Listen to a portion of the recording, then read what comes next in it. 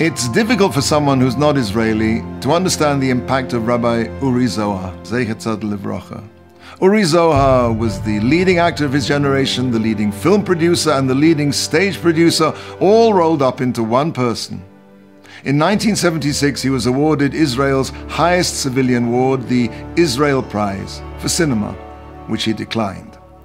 In 2012, Cinémathèque Française in Paris held a retrospective of all his major films, and he was described as one of Israel's most interesting film directors.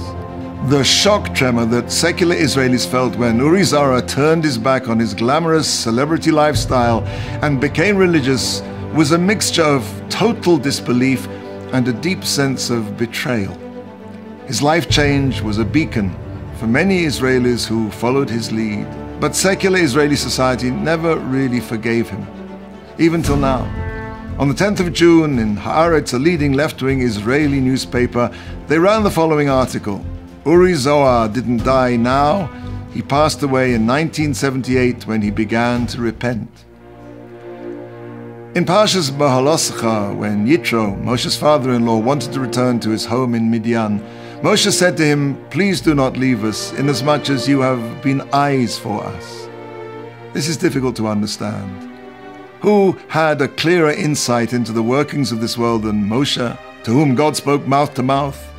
And what additional contribution could Yitro make to the Jewish people, led as they were by Moshe and Aaron, and having the Shekhinah, the divine presence, rest on them? A person's success in building himself comes in large part from the example of his teachers and his mentors. But the Jewish people also need the inspiration of a Yitro. Yitro had explored all the known religions of the world before he came to Judaism.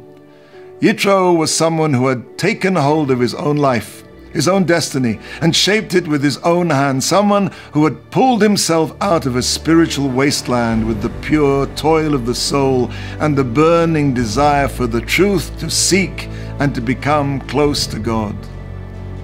That inspiration is needed even by those who've had the privilege of growing up with the Moshe Rabbeinu as their Rebbe. And such a man was Rabbi Uri Zohar, Zecher Tzaddik Livrocha.